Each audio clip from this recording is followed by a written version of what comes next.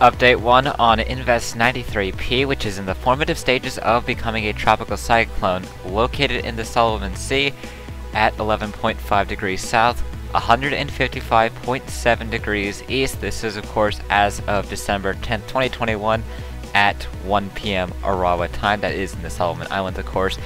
Right now we're looking at 30-mile-an-hour winds with a pressure of 1004 millibars. It's moving to the south-southwest at about 11 miles an hour. No CDPS at this time, as it is still far away from land. Here it is on the map. Of course, there is no wind field data given the fact that this has not attained gale force winds at this time. 30 miles an hour, which means it is about 10 miles an hour shy before it does reach that point.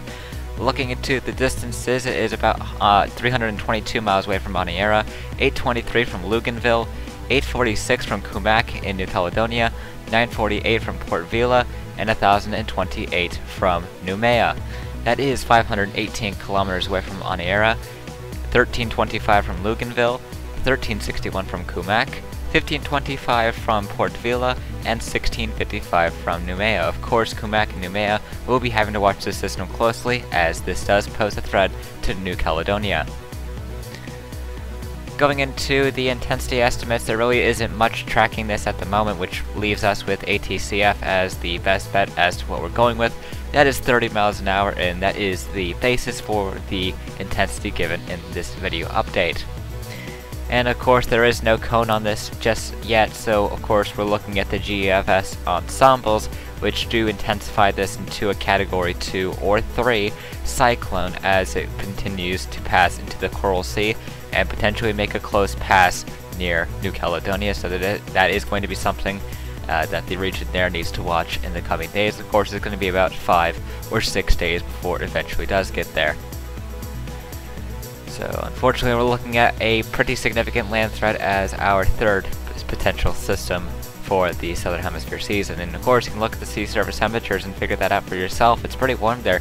28 degrees Celsius temperatures going all the way down into New Caledonia, so it's definitely got that support structure in terms of the temperatures of the waters around it. So as long as it stays in those, that's definitely going to be pretty good for the system. And you can see that in terms of the intensity models, a lot of it take it up to 75 miles an hour or further up, although of course the HWRF is going a little bit high, calling for a major system. In terms of wind shear, that is expected to lay low for a bit, although that could be changing towards the 14th and 15th. Sea surface temperatures will remain pretty good until the 14th and 15th, and mid-level relative humidity is looking good until the 14th and 15th as well. So it's pretty much got 4 days before things really begin to take a downhill trend for it. But you can see on the satellite trend right now, it's affecting parts of the Solomon Sea area, and it will be entering the Coral Sea in the coming days. It is looking pretty good. You can definitely tell it's forming into a tropical cyclone. Needless to say, it's got a pretty good shot at becoming the first system in the Southern Hemisphere this season to become a Category 1 on the Saffir-Simpson scale, so that is going to be something that we're watching. New Caledonia needs to be on the lookout for this, of course, and we here will be keeping you updated on the latest as this system becomes better well known on what it's doing. We'll be keeping you updated with another update tomorrow afternoon local time.